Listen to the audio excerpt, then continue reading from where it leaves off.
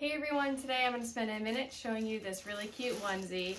So I just got it and I just want to go ahead and open it and show you a little bit about it.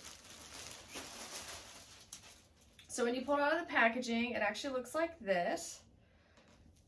Super cute and cozy and really soft to the touch. The first thing you're going to notice when you open it is how soft it really is.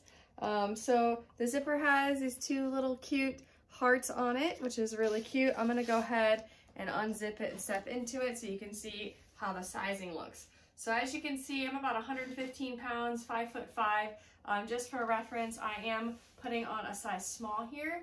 And something I really like about this is how snug it fits, so that you can go ahead and wear it doing a couple activities around the house, or you could wear it to a costume party. Really, the possibilities are endless. So I'm going to go ahead and zip it up.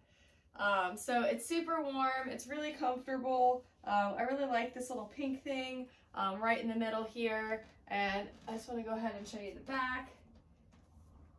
So this fits me pretty nicely. As you can see, it's not too big, not too small. It fits nicely on the sleeves, you see that? There's actually a little even a cuff, and then also down here at the pants, again I'm 5'5", right at the bottom of the cuff. Another really nice thing about this is that it has a hood, so if you're extra cold you can go ahead and pull it up, and the hood is a super cute part of this product because it has these little ears. It's super cute, and then the top of my hood has my face. See that?